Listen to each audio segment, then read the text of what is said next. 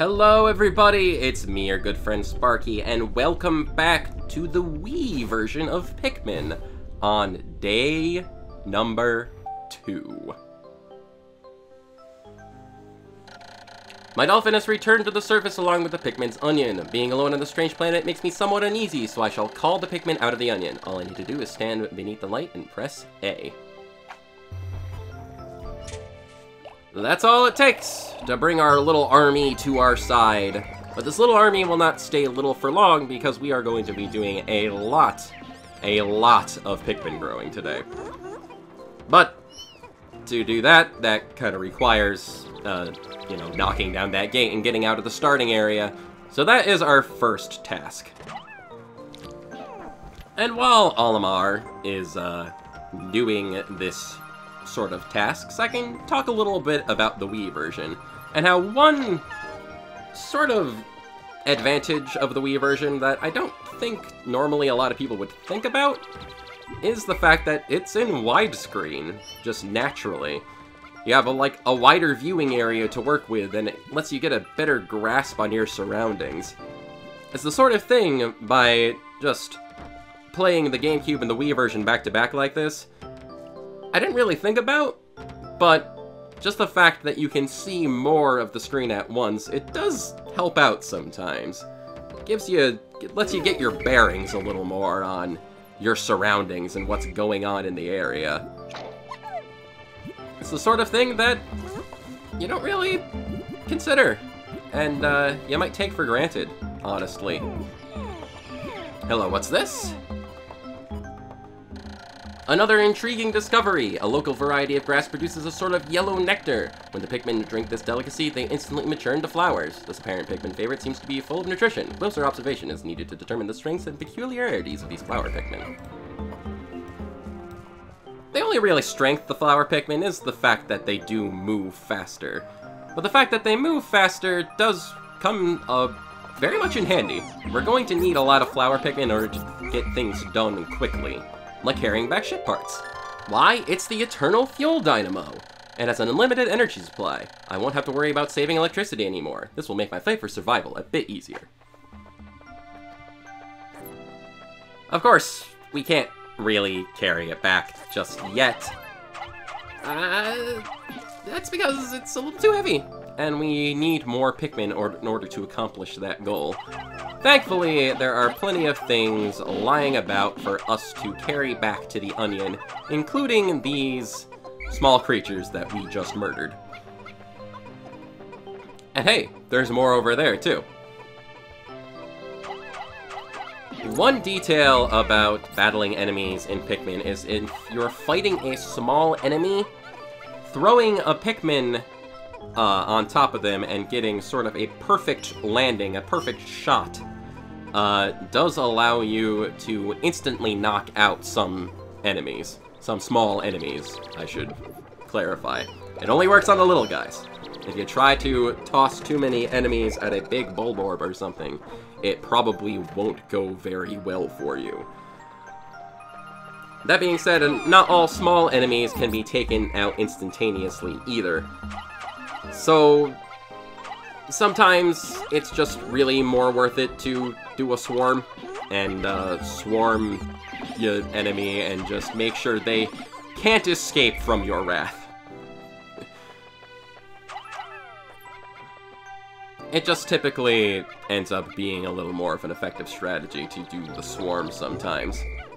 Which, it's something I probably should bring up that keen observers of the video might find odd or might be picking up on, is that when I do the swarm and other certain actions, the sound effects for those actions are not playing. When I'm directing Pikmin, when I'm dismissing them, that's because certain sound effects on the Wii version, they play through the Wii Remote. The Wii Remote's got a little speaker on it that certain games use to sort of enhance the mood, enhance the experience. And, yeah, I didn't really think about that at first, so for the first few days of the Wii version, certain sound effects, like the charging, swarming, directing Pikmin maneuver, they're gonna be missing. I think it's around day 4 that I realized this was happening. Because if it's playing through the Wii Remote, it's not going to be playing in the game. You have to turn the Wii Remote volume all the way down to get the sound effects to actually play in the game itself. So, there's gonna be certain voids of sound that you aren't going to be hearing. So, if it's distracting at all on the Wii videos for a little while, I apologize, but I do fix it. I do fix it. That's the important thing to know. Speaking of weirdness, though, you might have noticed that my counter down there was kind of glitched out. It said I had a Pikmin when I didn't. That happens a lot in Pikmin 1, where it'll say that you've got a Pikmin and you don't, or there's 101 or even 102 Pikmin on the field sometimes, which technically isn't possible. Speaking of Pikmin, though, we did just find the yellow onion, and it did produce a seed, which is someone very special that I need to introduce you guys to. We'll talk to him in a minute. But we gotta send our red Pikmin out to start carrying things back, get that ship part back to where it belongs. But while they're doing that, we get to meet this guy. Everybody, this is Clyde. The color is different, but it seems to be a Pikmin nonetheless. First glance suggests that this one has in what some circles could be considered very large ears. It looks like it may weigh less than the others. In what other ways may it be different from red Pikmin? I must be sure to observe them closely. I will hold a Pikmin for a moment with A and swap it to another by pressing B. Yeah, that's actually a really important detail. That is a control option that is not in the GameCube version. It's a feature that was introduced in Pikmin 2 on GameCube, but... Oh, hello there. Almost forgot about this. Eternal Fuel Dynamo! This should light things up. No more candles for me. I have now recovered 2 of 30 parts. If I can just find 3 more, I should be able to increase my ship's capabilities. But yeah, that control detail, when you're holding Pikmin and pressing B, you can swap to a different color. That's not in the GameCube version. And that is something that I had completely forgotten wasn't in the GameCube version. And I was really confused when I couldn't quick swap my Pikmin in the GameCube version. It's something that was introduced sort of retroactively into this version of the game. And it really helps. Basically, how it works is when you have a group of multiple colors of Pikmin. Like, say I had some red Pikmin with me. Oh, hold on. My clock has indicated the coming of noon. From now on, I must pay close attention to the sun meter in my monitor to choose my actions accordingly. So it is best for me to review my monitor's data. Across the top of my monitor are the sun meter and day display. At the bottom are my space chute, damage meter, and Pikmin gauges. From left, these numbers reflect Pikmin under my command, Pikmin in the field, and total Pikmin, including those in the onions. To adjust my monitor, I can press Z to rotate my camera, left or right on the D-pad to zoom, up to change my viewpoint, and also press plus to view a detailed computer analysis. But yeah, if I had both red and yellow Pikmin right now, when holding a Pikmin, I would be able to press the B button and quick swap to the other Pikmin, and that would automatically sort of resort the Pikmin following behind me and things like that. It's really, really handy for effectively doing things in this game, and I really miss it in the GameCube version. I have made yet another Pikmin-related discovery. Just when I was about to exceed 100 Pikmin in the field, the onion stopped expelling seeds, yet the total number of Pikmin continued to climb. It seems that once there are 100 Pikmin in the field, subsequent seeds get stored inside the onion. Thus, no more than 100 Pikmin can be in the field at any one time in any area. Yeah, day 2 is kind of full of little messages like that. Almost makes me wish this was another tutorial day. For example, here's another one. The Yellow Pikmin have picked up some peculiar stones. Why did they decide to grab them? This action seems to be instinctive to the Yellow Pikmin. But just what are these strange glowing stones? Brightly glowing cracks cover them. Perhaps these cracks indicate there's tremendous power locked within. This merits further research. Yeah, Olimar's got a lot to say on day 2. There's a lot of things that end up getting, like, picked up on and talked about to sort of teach the player what's going on. And, again, it does make me kind of wish that day 2 was just a second tutorial day without a time limit in order to, like, get all this information out. But I can see why they wouldn't want to do 2 of those in a row, because, yeah, it would be a little distracting, I guess, and kinda just, like, wouldn't get across the message of what the game is supposed to be like, I guess. But still, there's a lot of information that gets said on day 2 that you've got to process, in addition to learning how to fight enemies and finding the yellow onion and things like that. It's just, there's a lot of info. There's a lot of things to process on day 2, and all of the messages popping up really don't help when you're trying to do things very quickly and effectively. I never even really mentioned what the goal for day 2 here is. We need to find 4 ship parts, and we've only got 1 so far. Oh hey, another message. The glowing rocks the Yellow Pikmin picked up seem to be explosive stones. Perhaps they know that these stones can be used as powerful weapons. The bomb rocks are dangerous, so I must take care when using them. But they should be able to blast open the stone walls that block pathways. I may even be able to use them against some of the wild creatures. I must be vigilant. When I throw a bomb rock carrying Pikmin and give them orders, they will toss their bomb rocks at nearby walls or obstacles. The explosive power of these bomb rocks is tremendous, so I must keep my distance. And that's actually something else that's really important to note.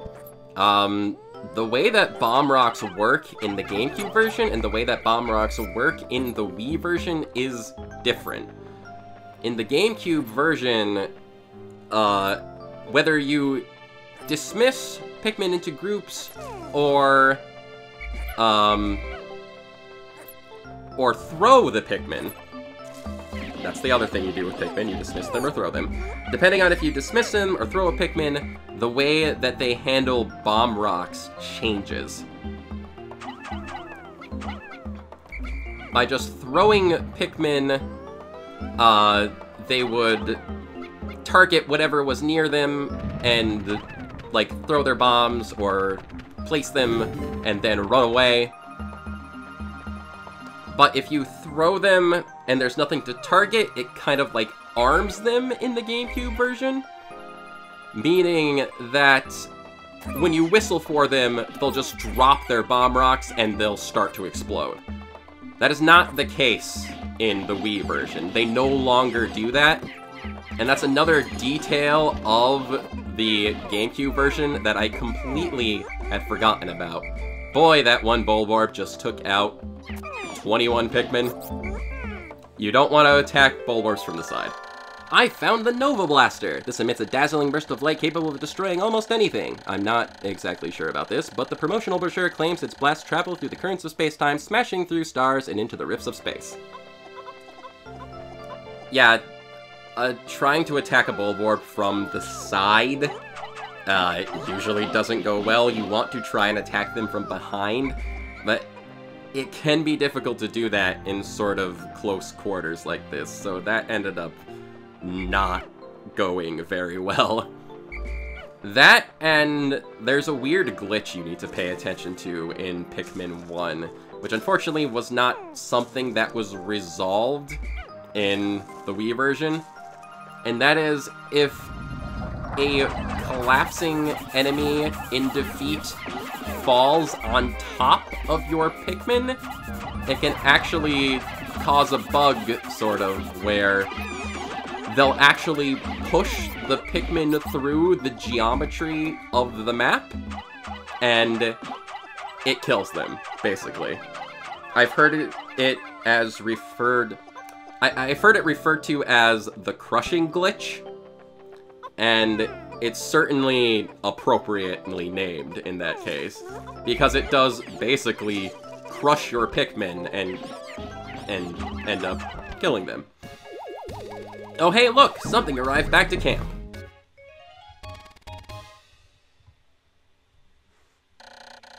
Nova Blaster. This weapon is of such incredible destructive force that it can blast stars into tiny pieces. It has a strange allure. I have now recovered 3 of 30 parts. If I can just find 2 more, I should be able to increase my ship's capabilities. And yeah, there's gonna be a lot of more messages kind of popping up right now. Because the end of the day here gets kind of chaotic. For example, there's another ship part back there, and another one just went behind us. It's the extraordinary bolt! I bought this incredible bolt because the salesman told me of its extraordinary quality that is indiscernible to the average person. Exactly what makes it so extraordinary is a secret, but just look at it. Extraordinary. Yeah, Olimar's kind of a clueless doofus in some cases. It does make him very endearing, though. I think that's what's cool about Olimar, is that he's not, like, really a super-powered person. He's just kind of an ordinary guy. It's my whimsical radar! With this, I'll be able to see all the nearby ship parts with a single glance. I just need to press plus to check it. Whimsical radar is definitely one of the more important parts that you will find in the game, because it's one of the only parts that actually, like, gives you an additional function, really?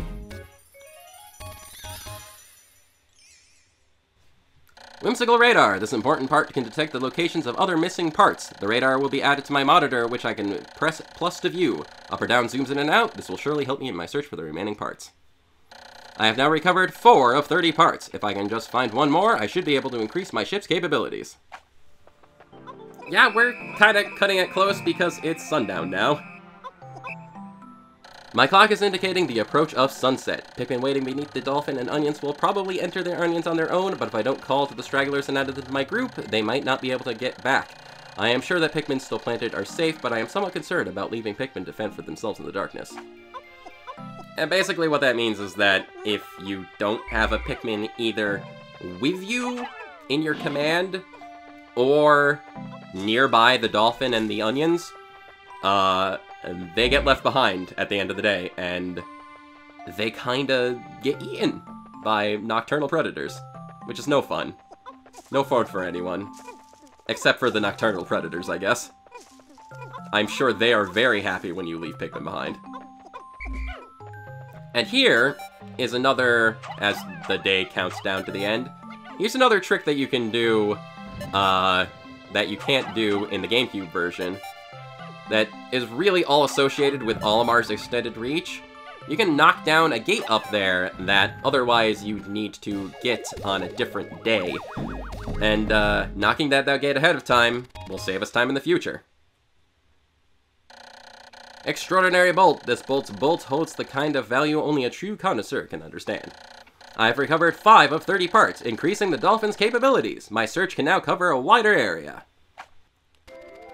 Counting down in the last seconds of the day, we do accomplish our goal of getting 4 parts in 1 day. It's very tight timing, but we actually did manage to accomplish this faster in the Wii version than in the GameCube version. If you haven't watched the GameCube version video yet, I suggest you do, because you'll understand what I'm talking about. But that officially brings day 2 on the Wii version of Pikmin to a close. And by the way, if you're also wondering more about Clyde, I suggest also watching the Day 2 GameCube video. I do go into more details on the wondrous world of Clyde there. Trust me, Clyde is a very important person. Or very important Pikmin, in this case. And surprisingly, in all that chaos, we managed not to leave any Pikmin behind, which is very nice. 2 days since impact. It appears that many of my ship's parts have landed in this region. If I can just recover the parts of my radar, I should be able to use my radar screen.